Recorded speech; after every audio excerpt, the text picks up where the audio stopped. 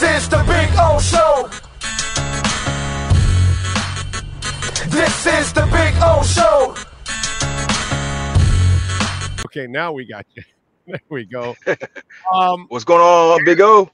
Cam, this is just an extension of what we've seen. This is what I told Dolphin fans, because anybody complaining right now, nitpicking about certain things, it's silly, because there's a new coach, new offense, a lot of new players to the mix on offense. You don't really have, like everybody in the NFL, doesn't really have a ton of time to really prepare for the season the way you'd like. There's a lot of sloppy football being played. Miami has looked like the better and more prepared teams in their practices against the Bucs and the Eagles, in their preseason games overall, and then today against the Patriots. That's why I say today was just an extension of what we've seen the entire offseason with Mike McDaniel, a young coach that has done a pretty damn good job overall of preparing his team. Thoughts? Yeah, I thought Mike McDaniel had a really good day calling plays. Like you said, the offense wasn't on full display today. You know, I talked with Tyreek Hill right after the game off the field, and his first reaction was, you know, it was good to get a win, but we know we can be better offensively. And when you beat a team by 13 and you know you can be much better, I think that's a good way to start week one. Now, you know, there were some throws that Tua could have had, will want back. There was also some plays where, you know, receivers didn't run the smoothest routes, or Tyreek dropped a beautiful dart in the middle of the field. He should have caught that. Exactly. And you're right about that. The ball. And you can't run the ball 2.5 yards. You can't do that. And so those are areas of improvement. And I thought Mike McDaniel said it perfectly after the game when he said that, you know, this is still the defense's team until the offense proves otherwise, right? And so the defense is we're going to talk all offseason. We talked all offseason about Tua and Tyreek and how it's all going to look. But at the end of the day, the defense is still just the best part of the team right now. And the offense has plenty of potential, plenty of room for growth, which is good. But right now, the defense is the one holding things together. And so I think that you go into next week, you're going to obviously need to play better offensively to beat a Lamar Jackson-led Ravens team. But I think that you at least showed today that you were what we thought you were, at least the second best team in the AFC. You're clearly better than the Patriots. And from there, you just kind of see what your ceiling is going forward from there. So I take more positives and negatives out of today's game.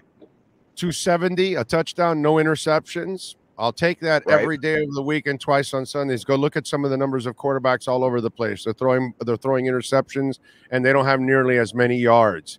So I think somebody pointed out that outside of the Ravens, Miami had the second biggest win points-wise. So, you know, again, there's not really a lot to complain about. And I will say this.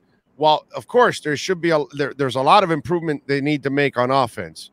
But the 4th down and 7 call, to have the balls to make the call, to have the confidence in your quarterback, and then the receiver not only made the catch, but then broke the tackle to then spring himself to the touchdown.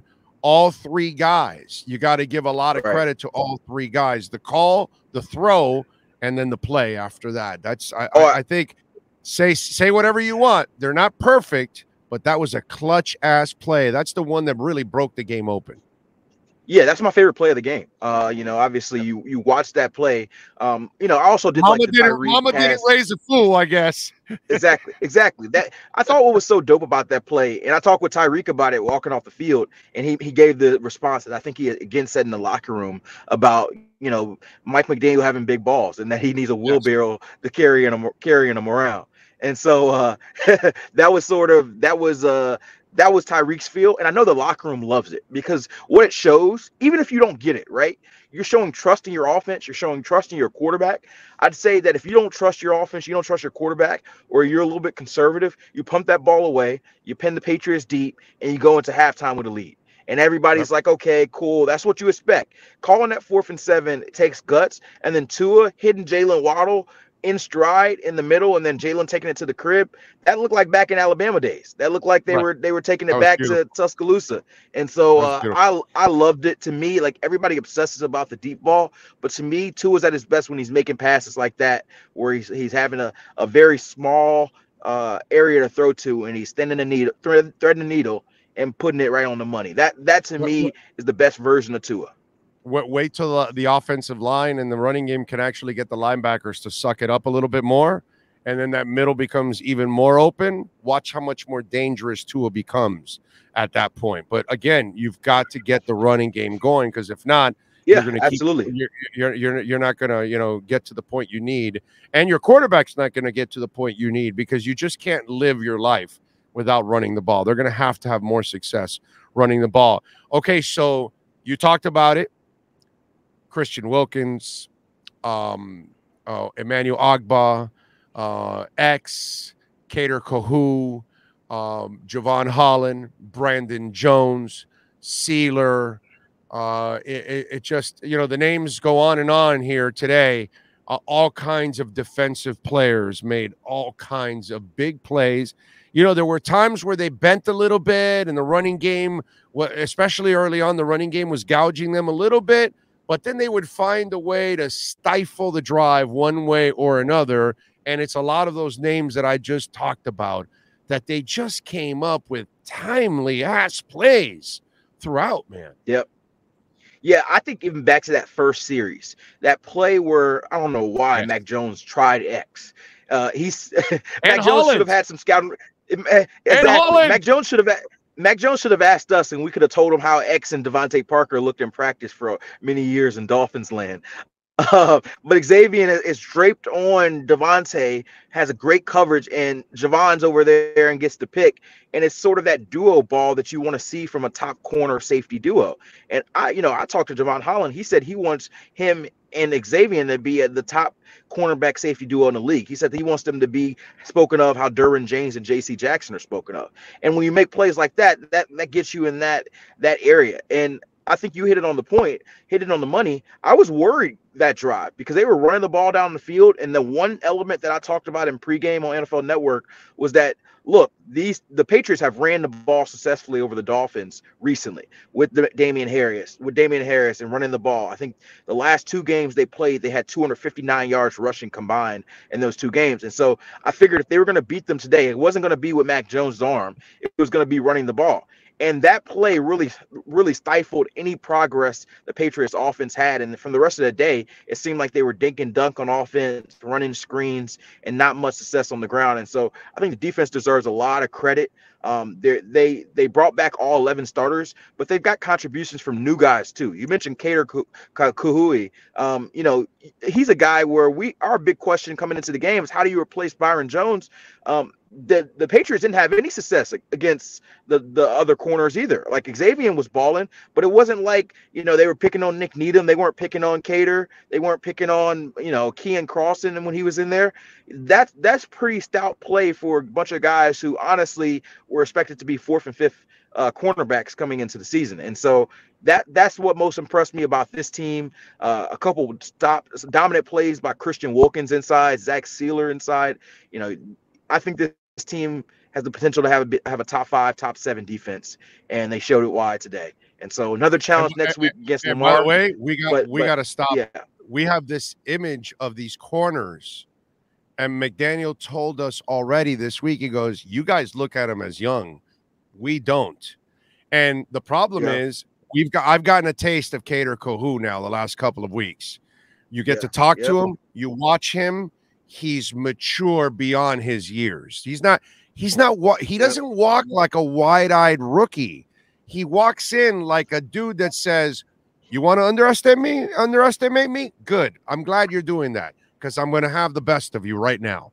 And that's who that guy reminds me of, because it's Trill Williams, it's Nick Needham. We've talked about this. And I put out a tweet today. We have to stop with the whole Noah bullshit. How much more do you want your front office to do?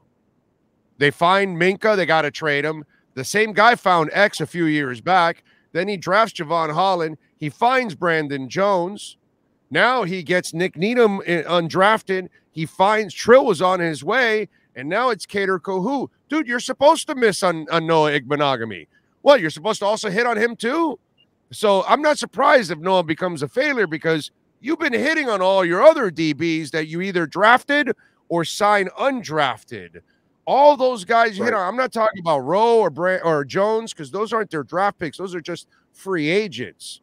Okay, but the other guys that they have unearthed or drafted, they've done a magnificent job of finding players in the secondary. So magnificent that now Eric Rowe gets a little banged up, and they activate Vernon McKinley III, which I'm really intrigued with him because Tanner Connor, Vernon McKinley, and Cater Kohu. They all missed, they all missed time, a lot of time in training camp. And yet, they had convictions on all three and kept all three. Yep. So that's a great undrafted class. Yeah. It's like, wow. And Trill last year, they had conviction on him. They loved him from the get-go. And sure enough, they kept him on the roster. They protected him, and it was starting to pay off. So it's interesting how good they've been in that secondary. Yeah, man, there's one thing they really do well. They develop cornerbacks, especially cornerbacks you can't find from anywhere. You know, Cater Koo, Texas A&M Commerce. A lot of people wouldn't even know that you had a football team at Texas A&M Commerce. My sister actually graduated there for her master's degree. I didn't even know that they had a football team. And my sister went there to school. I didn't know they had a football team. And so until this guy came across. And so from there, you know, this guy is making sense like he belongs. And ultimately, it makes you know that they're going to play the best players. And that's going to be it. All right, so let me nitpick now. Let's go on the nitpick segment. I've said this before, and I continue to be right, and it was proven again today. You don't play Nick Needham on the outside. You keep Nick Needham inside. And from what I've seen the last couple of weeks, in the preseason game, he had the tip in the middle of the field. Today, that Hunter Henry play just was that's just magnificent. I'm playing Cater Kohu on the outside because he's the better athlete with the better ball skills in the air. That's what I've noticed from Cater in a very short time. I've seen ball skills and ball skills where it's at the high point. That's an incredible talent that you must have.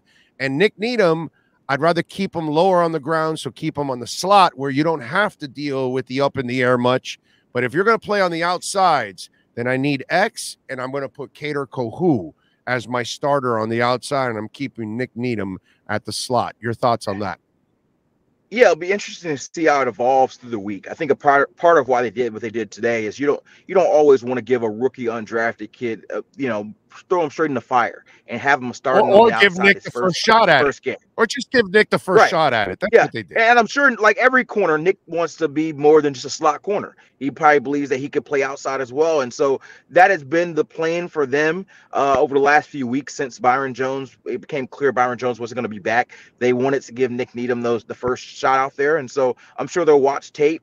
Maybe he'll get it again week 2. Maybe they'll switch. But I do think that Cater showed a lot in his first game and shows that you can trust him. Like, it's different when you're doing this in the preseason and when you're doing this in training camp versus doing it in a real game against another team starters, against another team who's trying to play 100%. That gives you, okay, this kid can hang.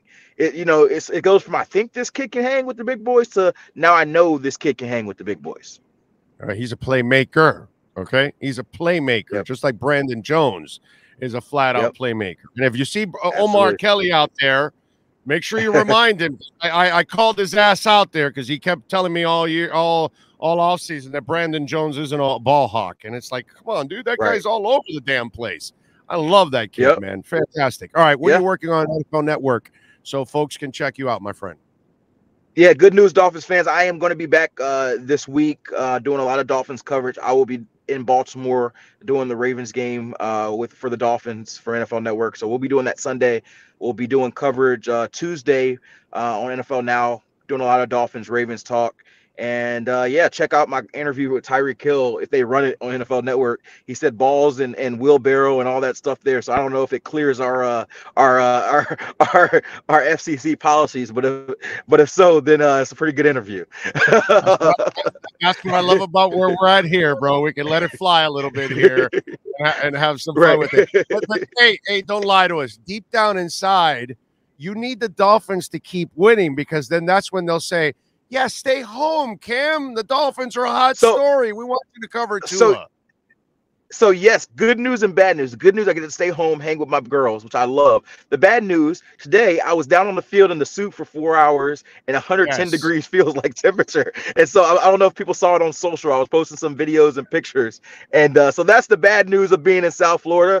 I would take the 110 over the -10, but it's still tough. People always love your job until they have to wear a suit and tie and dress shirt for 4 hours and drench out there on the sidelines in the heat. So today was definitely difficult in that respect. You got to get to find. You got to go find like a racing, auto racing. You got to go talk to those people that have race cars and NASCARs and all that, and tell them to give you that thing that they put inside their suit. That kind of keeps them cool, bro. So that way, when you're out there and you're looking sharp in your suit, and they're going, dude, Cam's not sweating. And that's because inside you have like one of those chill jackets that's just keeping your body temperature down. I'm telling you. Hey, that's it. You're I need it. Everybody out. If there's a NASCAR team that has one and would like to sponsor me, I will mention your product. I would love to have it. It's a perfect opportunity. Yes, because I need that. I need whatever. JC Motorsports. JC Motorsports follows us. We have a relationship with JC Motorsports. So if you guys are watching, let's help my man Cam. Hit me up. Let's talk. If you got that, if you're a suit maker who makes some suits that are going to be super cool and then I don't burn up on, let's talk. I'm willing to talk anything so that I don't feel like I felt today. That's it, man. And by the way, if you guys trademark this shit, I need a small percentage for coming up with the idea here, okay? So I'm just saying, you guys are getting ahead of me here on this already. All right, Cam, I appreciate you, my brother. We'll catch up later on in the week. All right, appreciate you. Oh, all right. You got it. There you go. Cameron Wolf, baby, and our KSDT CPA Sports Business Report. Don't forget, KSDT CPA, whether it's personal, whether it's business, they do it all, dude, okay? And they've got offices in Dade, Broward, and Palm Beach counties. Go to them at KSDT CPAs and find out everything that they do.